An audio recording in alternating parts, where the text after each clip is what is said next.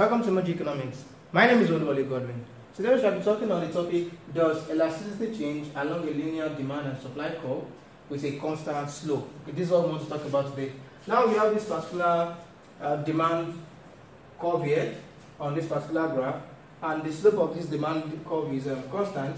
We are going to look at that in a bit. Now let's check. The formula to calculate slope is simply vertical distance divided by the horizontal distance, or what may be called a rise over run. That is a rise which is talking about the vertical distance, over run that is talking about the horizontal axis. Okay, the horizontal distance. So now we are going to check the slope from price 0 to price 2. That is when no price was charged for this particular commodity. What is the slope? And when the price was 2. So what are we going to get?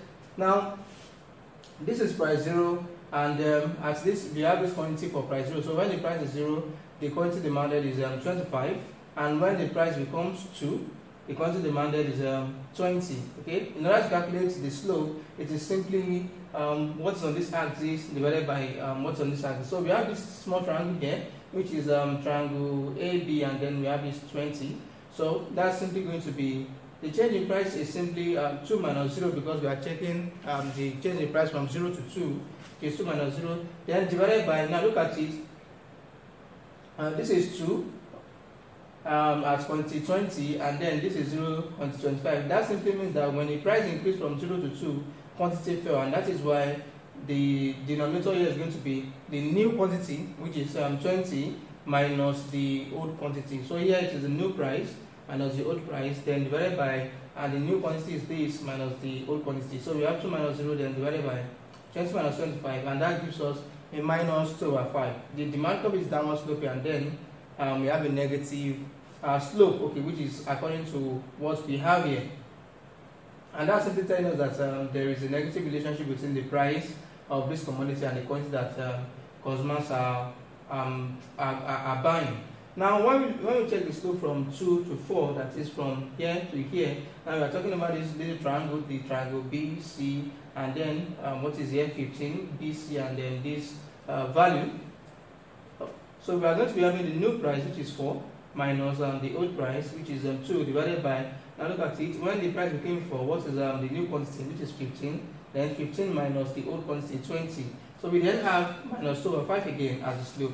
Then we check the slope from 4 to 6, when the price was 4 and then it became 6. So when the price was 4, we have this quantity which is 15, and when the price became 6, we have this quantity which is 10. So new price minus old price, which is simply 6 minus 4, then divided by, and the new quantity at 6 is the new quantity at 6 is 10. Okay, and then the old quantity at 4 happens to be 15, so we have 10 minus 15, 10 minus 15, and we still have minus over 5 again.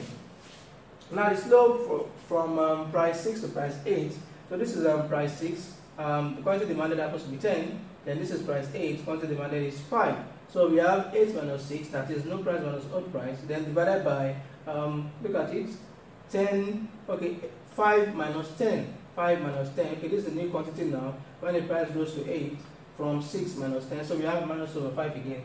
Then let us check out the slope from the price 8 to price 10. So when the price was 8, we have this quantity which is 5.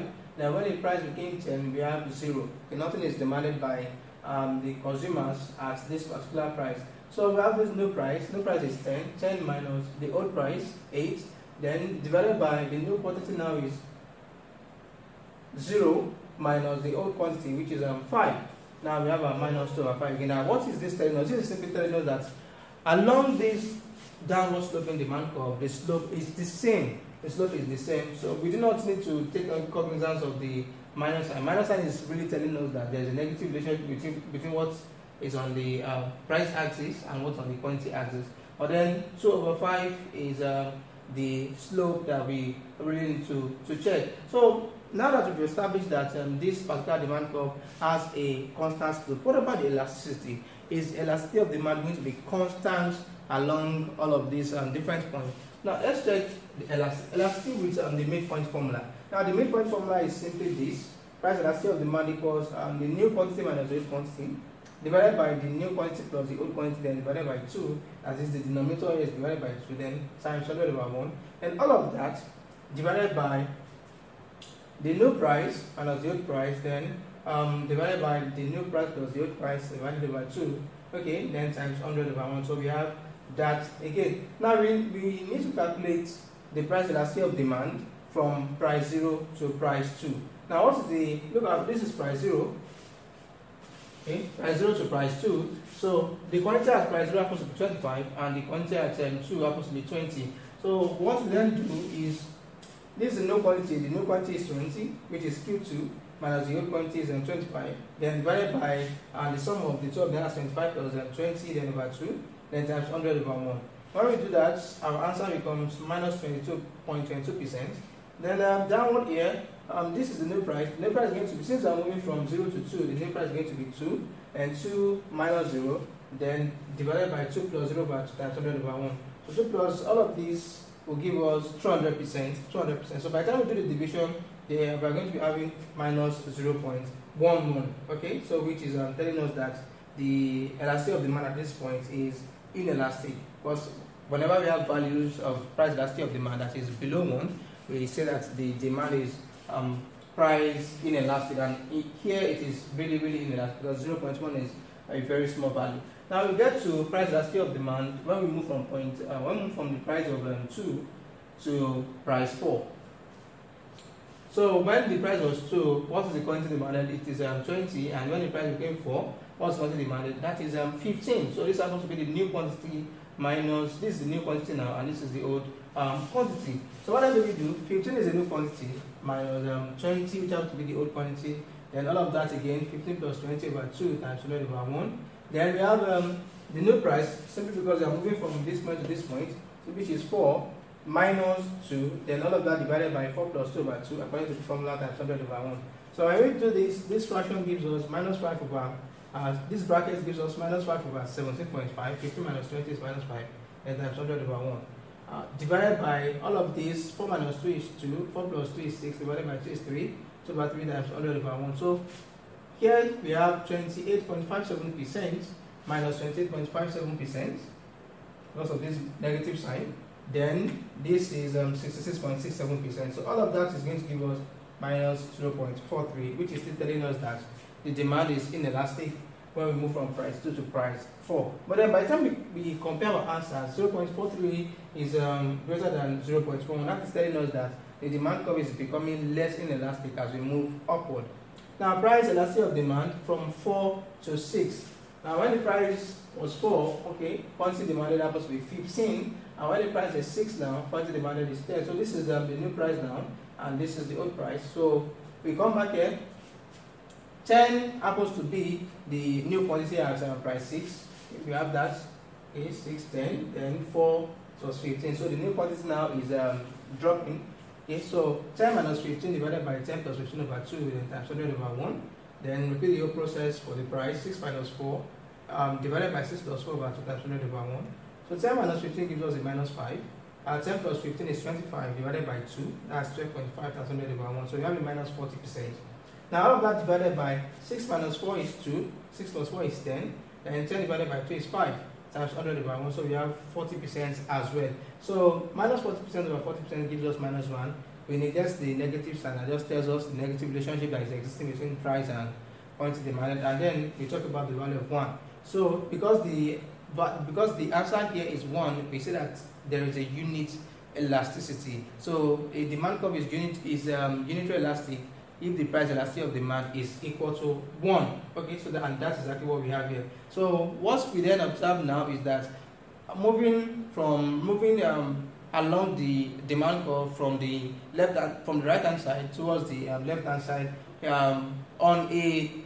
when the demand curve has a constant slope, okay, would give us an inelastic will give us an inelastic elasticity from at the beginning. Then it moves towards unitary elasticity or unit elasticity. So let us see what we are going to have on the upper part after the unit elasticity. So the next one now is the price elasticity of demand when the price was 6, okay, to when the price became 8. So we are trying to check the new price elasticity of demand at this point. Okay, so when the price was 6, 10 was demanded, and then when the price is now 8, we have 5. So we have a fall in quantity demanded as a result of an increase in price from this. So this is going to be a new quantity now, and this is the old quantity. So what then we have 5 minus 10 because this is new. 5 minus 10 divided by 5 plus 10 over 2, then times 100 over 1.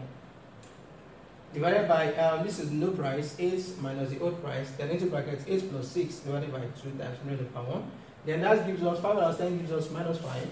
5 plus 10 is 15. 15 divided by 2 is 7.5, then times 100 over 1. Then divided by 8 minus 6 is 2. 8 plus 6 is 14. 14 divided by 2 is 7. 8 times 100 over 1. So all of this is going to give us minus 66.67%.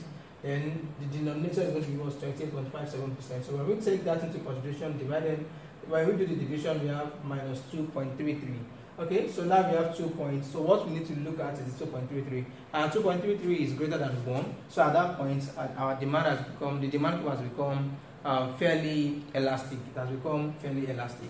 Now the next one that we need to consider, which happens to be the very last movement from when the price was 8 to when the price became 10. Now when the price was 8, quantity demanded was 5. Then the price now is 10 and quantity demanded falls to 0. Falls to 0. So let me just put this here to show the demand curve. Falls to 0. So the new quantity now is 0 because that is the quantity when the price became 10 minus the quantity when the price was 8 minus 5 divided by 0 plus 5 over 2, then all of that. Now 0 minus 5 is minus 5. 0 plus 5 is 5 divided by 2 is 2.5 times 100 over 1. All of that divided by 10 minus 8 is 2. 10 plus 8 is 18. 18 divided by 2 is 9 times 100 over 1. So we have a minus 200% divided by 22.2. And then our answer now is minus 9.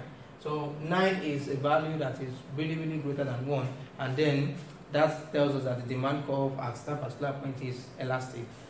Yeah, is elastic. So the observation now is that from this point to this point, from when the price was 10, so when the price was 6, we have elastic demand curve. Now between 6 and 4, because that was when we got, okay, when the price moved from 4 to 6, we have this elasticity, which is 1 in absolute terms. Okay, so that is between this point, between point C and point D, we have units. Okay, unit elastic demand. Then let's check this range from 0 to 2, then 2 to 4, which is when it was 0 to 2, we had 0.11, which is inelastic demand. And when it was 2 to 4, we have 0.43, which is talking about inelastic demand. So that is all of this region A, B, and C represents A, B, and C. Okay. A, B, and C represents inelastic demand. Inelastic demand. So on the same downward sloping demand curve with the same slope, we have 3 different elasticities. So from the left hand side, when we are coming towards the right hand side, we first encounter the elastic demand before the demand curve becomes uniquely elastic, and then the demand curve becomes inelastic towards the downward part of the demand curve. So why is that so? That's because when we check the change in price that occurs at the lower levels, now that is here, the change in price that occurs at the lower level, which is this, at the lower level, the change in price in percentage terms is really, really great. Look at it, 200%. Then when we check the change in quantity, okay, that is not as great as the change in price. Okay, it's just 20.2% when we move from the price of 0 to price 2. And that explains why we have this particular answer. Then look at the other part when the demand curve was inelastic, that is from 2 to 4. What is the change that is occurring in quantity? The change occurring in quantity is 28.57%, so it is relatively smaller than the change that is occurring in price, which is 66.67%. And because of that, we also have an inelastic demand, although this is becoming less inelastic as we move from the rightward side of the demand curve to the leftward part of the demand curve. Then when look at when it was when the price was moving from 4 to 6, we discover from our calculations that the percentage that occurs in the price at that particular point, so whether we are moving from 4 to 6 or we are moving from 6 to 4, is the same. Okay, the percentage change in quantity that occurs here is 40%, and the percentage change that occurs in price is still 40%. Alright, then any other point above that is going to give us a change in result. Now, when the price elasticity of demand moved from the price of 6 to the price of 8, what did we discover? We discovered that there is now a change in what is happening. Okay, because at higher prices, the change that occurs in quantity is greater than the change that occurs in price. Okay, this is what we see, 6.67% for quantity and then 28.57% for the change in price. So when the price is already high, okay, according to our calculations, we then discover that the change in quantity, although the change in quantity along everything, the change in price and the change in quantity happen to be the same. The price is changing by 2 and quantity is changing by 5. But then when the price is already high, okay, the units change, the 5 unit change in quantity and the 2 units change in price is going to give us this type of result. Alright, and that's why we have 6.67% and this, and then we have 2.33. Now, any point above that is going to give us another result. That is, when the price is very, very high, okay, the change that occurs in price is going to be reducing. The percentage that occurs in price is going to be reducing by the change that occurs in quantity is going to be huge, and it continues like that. Now, look at what we have. When it was 8 to 10, we have a 200, which is the same 5 units drop in quantity demanded, now represents a 200% change in quantity, while the 2 units increase in price represents just a minus 22.22% change in price. Okay, so that is why there are different types of elasticities along a linear demand curve with the same slope. So that's it for this video. If you have any questions, please leave them in the comment section. If you enjoyed this video, please click on the like button and also click on the subscribe button to get more of our videos. See you next time, and thank you for watching.